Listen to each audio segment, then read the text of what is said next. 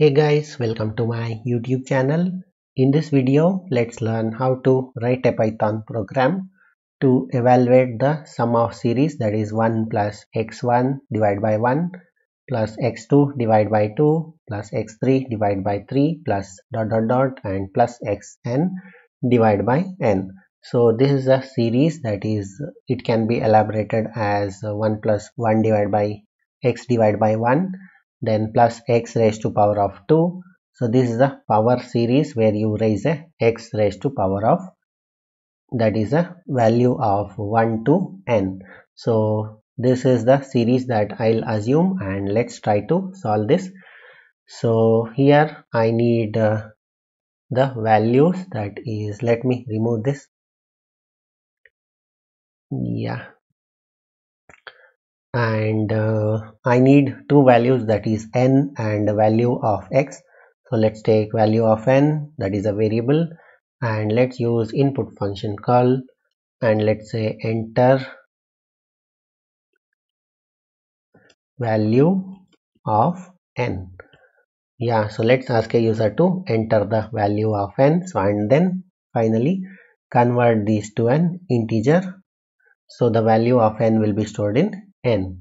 So now let's take another variable, that is x equals to, I need the value of x, so let's use input function call, and let's say enter capital enter value of x. Yeah, so again convert these to an integer. So let's convert this as well. So now we get the value of x and n. So now what we have to do is we have to calculate the sum of series. So let me take another variable, that is total equals to 1. So because this 1 I am already taking, so now I need to calculate the remaining series, that is this. So yeah, so let's use for loop to traverse up to 1 to n. So for let's say temp, so I will be taking temp to traverse up to 1 to n.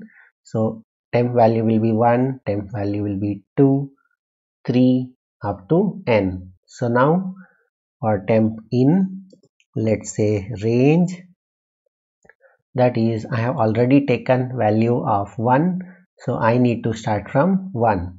So let's take that is 1 to n plus 1, because I have to calculate the outbound value as well. So if generally give you, if you give generally as n, so it will calculate up to n minus 1 only, and it doesn't go through n value. So in order to, for any programming language, in order to travel up to n, so you have to give n plus 1, because it will evaluate from 0.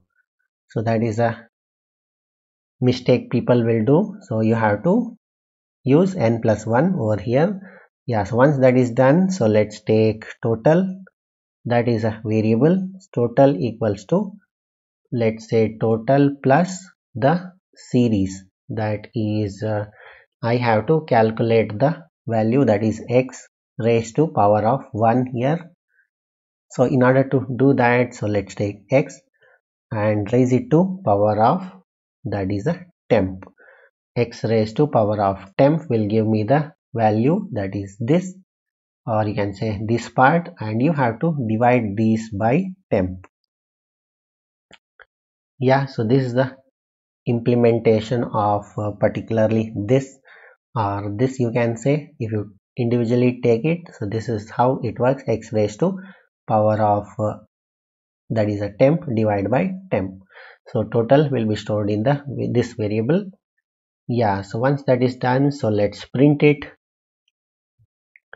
That is sum of series is let's give colon, and let's say percentage, this is in floating point, 0.2f, and here let me give percentage, that is total. Yeah, so this is a complete implementation of evaluation, that is evaluating the sum of series. So this is my series. So let me execute this and let's see how it works. So enter the value of n, so let's give 10, and enter the value of x, let's give 3. So you can see that sum of series is 9432.30. Now let me re-execute it. Now let's give n as 20 and x as 10. So you can see that sum of series is this big number. Yeah, so this is the complete program to evaluate sum of series. That's it in this video. Hope you liked it. Thank you for watching. Bye.